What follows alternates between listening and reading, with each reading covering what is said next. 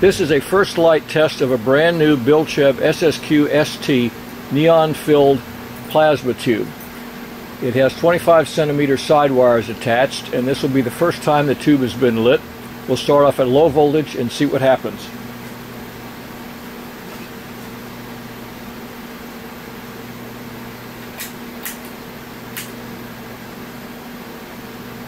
This is 57 volts.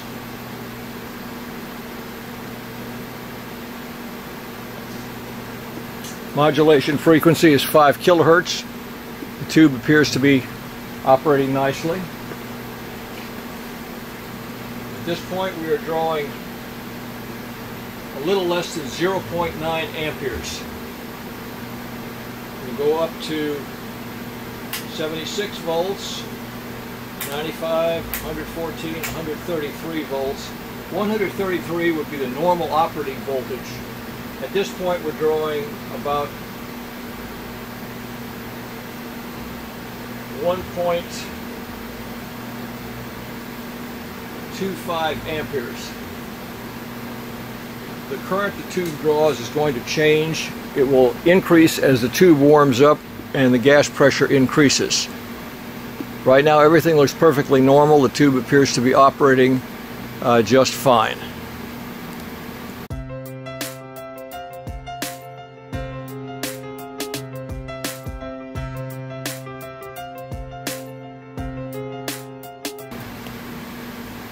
Now that the tube has been running for a few minutes, there's a very slight purplish glow around the outside of the central discharge. It's not apparent in the video because the video doesn't show it very well. The camera is not responsive to that color. Anyway, this is normal operation caused by driving gas out of the wall of the tube where it's heated under the electrodes. The getter will clean that up after some period of time. We're going to raise the power to the tube to force the gas out faster. We're now running at 152 volts. Current of 1.35 amperes. Peak amplifier voltage is about 540 volts peak, which is normal for that operating sequence.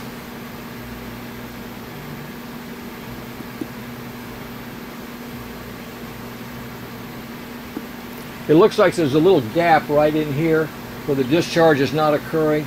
That is caused by the fact that the rest of the discharge is so intensely bright, the camera stops down and it looks as though the gas is not glowing, but in reality it is. You can see the little gap there with your naked eye if you look. Because we're looking at a slight angle to the tube, we're just slightly on the left side of the tube, the gap at the right hand side of the electrode is not visible. It's covered up by the glow behind the electrode. If I manually stop down on the lens, and I can't do that, well wait, maybe I can. Let's see here. No, I can't. Thought I could change that while the camera's running, but I can't do that. I've got to change that setting with the camera shut off. Anyway, so far it's working well. We do have some purple in the tube, but not much. We'll let it continue to run for a while.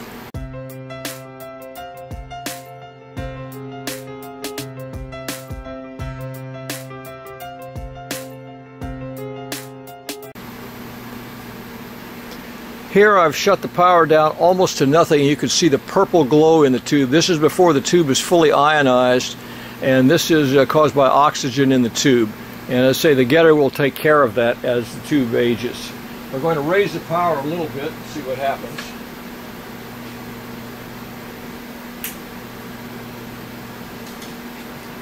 At this point, more of the neon is ionized, but you can see that there is still purple glow in there. And that just kind of comes out as a whitish color around the in the video here. It doesn't look quite right. Anyway, that's normal for the tube. That's what it's going to look like until it's run for an hour or so. I'm going to raise the power again, and we'll let it run for a while to clean up the tube so it'll be in first-class shape. This is normal for startup on a brand new tube.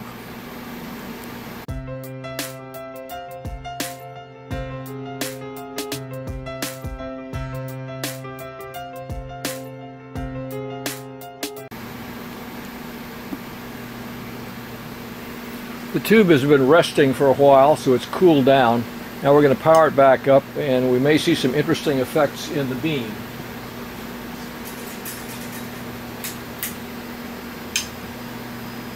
Definitely interesting. Again, this is typical of a new tube when it's first turned on. Okay, as you can see, first it came on at high brightness. Now you can see the glow along the side wires. The tube's not fully ionized. It needs to be operated at a higher voltage at this point, so we're going to raise the voltage. This is 38 volts. 57 volts is the minimum recommended, and there we are at 57 volts. And the tube will go through some interesting gyrations for a while. This indicates that the tube has not been run long enough at high power to really clean it up, but this is perfectly normal, and this will go away after a while. So we'll just let the camera run and watch this for a while.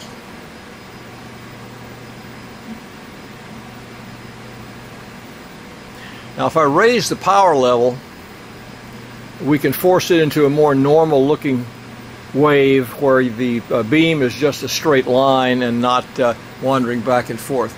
By the way, the faint dotted line that you see moving around in the tube is the reflection of the beam from the opposite side of the tube wall being bounced back at us. And up above you can see two lines in the tube mounted above it, which is an SSQ-ST plasma tube, and that's the reflection of the main beam off both sides of the tube wall from the bat tube.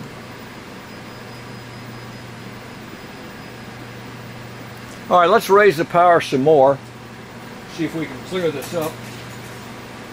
But you notice now that the color is a beautiful neon orange, so it's the getter has done its job and is cleaning the tube out. Let's go to 76 volts. Still an interesting pattern, but a more solid line, not as much breaking up in the dots. By the way, the modulation frequency is still 5 kilohertz, and this is 50% duty cycle. I must say this is one of the more interesting displays that I've seen in an SSQ-ST tube.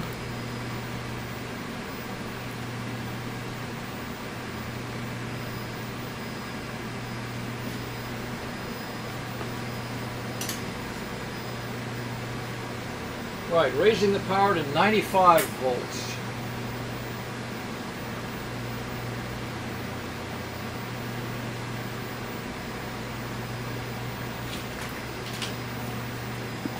Typically, the higher you go in voltage, the more stable the wave becomes.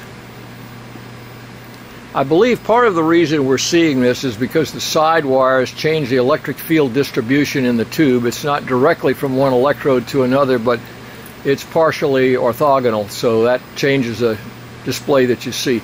The number of steps that you see in the wave will be proportional to the ion velocity in the tube divided by the frequency that the modulation is being applied to the tube. If you change modulation frequencies, you'll change the number of steps and the appearance of the waveform.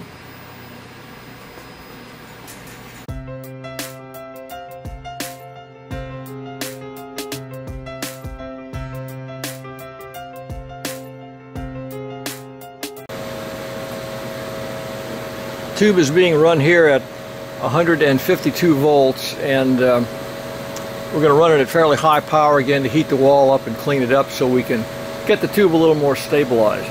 Now, even though it's doing some interesting displays, the current is stable all the time through the tube. The current is always constant. It doesn't seem to vary as the tube goes through these interesting gyrations in color and beam pattern.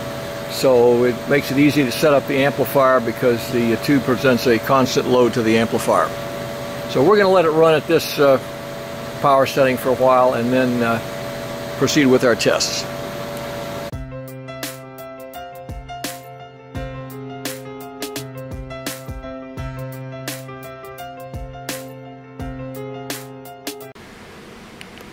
The tube has been turned off for about 2 hours, so the getter should have had time to work, so we're going to power it back up again.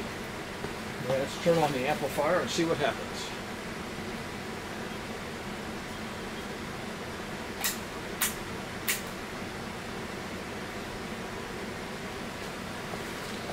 That's 57 volts, and as you can see, the tube now comes up with a normal looking beam.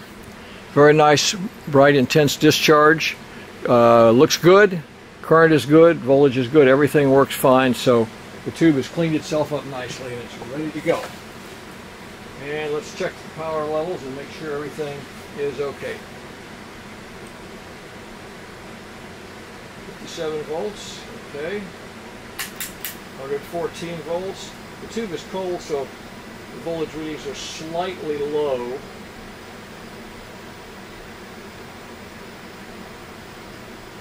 Well, not very much. The test tube, nominal test tube, is 1.15 amperes. This one reads 1.13 amperes, so it's very close. In fact, it's stabilizing, and I imagine very shortly it'll be up to normal power. Let's boost it up to full maximum safe voltage, 171 volts. Running about 1.4 amperes, and that gives us a peak power of about 430 watts to the tube. So that's the peak power. Of course, it's 50% duty cycle, so the average power is half of that, or about 215 watts, which is the heating power that would heat the tube up. So the tube is looking very good. Now this is a test made with the side wires in place. I'm going to repeat the test with the side wires off and see what the difference is. But right now, the tube lights very easily at 57 volts. Low voltage setting. Let's go back down low again. In fact, right now, it's lighting at 38 volts.